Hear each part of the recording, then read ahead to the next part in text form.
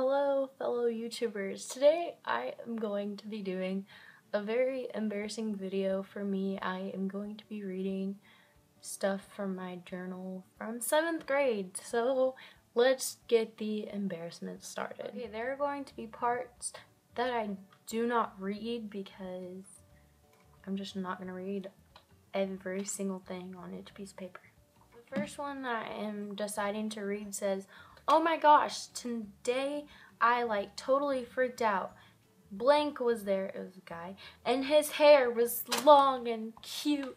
Oh my god, I am so stupid." Let me just say I was extremely boy crazy, and this next thing I'm going to show you. Okay, this is a quiz, and I taped it in this journal, and it's my paper that the guy I liked at the time touched and graded. And it's kind of creepy that I taped this in there just because his handwriting was on it. 7th grade me was very dramatic and emotional because this next paper, it's a note between me and my friend, and "I saw what you put on my Facebook, but how am I supposed to freaking forget him? I've tried to before, but then I started liking him again."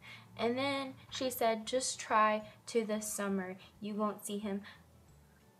And it was like, no way, it's impossible for me to forget him. This time I really did fall hard. Oh my gosh, what a drama queen. I was so boy crazy. Oh my gosh, somebody needed to slap me in the face. And then that girl that I had that conversation with, we gave everyone nicknames. So let me just read some of the nicknames. Dr. Pepper, Shoddy, Starbucks, Starburst, Strawberries, Smiley, Hello Kitty, Rockstar, Dots, Lucky Charms, Oatmeal, Pepsi, Marker. Oh my god. Those are so stupid. We thought we were all cool because we were giving people these nicknames so we could talk crap about them, or if we liked them, no one would know who we were talking about. But eventually everyone kind of caught on. Back then, since I was boy crazy and would probably like 2 or 3 guys at the same time, my friend would be like, "Oh, what's the percentages?"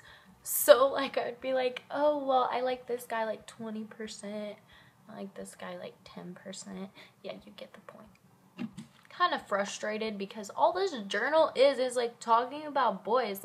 This one page that I just looked at, it says, "For some reason, I feel like I need a boyfriend." Oh my gosh, was I that obsessed? I'm done with that journal. Well, the good thing is that was 4 years ago, so I was 13, 12, around there, and I have changed so much. I am not that boy crazy, and I have a boyfriend now. Not because I think I need one, just because I do. Not how in that journal and stuff, I was I feel like I need a boyfriend. No, that's not why. But yeah. Anyways, I hope you enjoyed this very embarrassing video of how I basically used to be boy crazy. So, like this video, subscribe, and comment.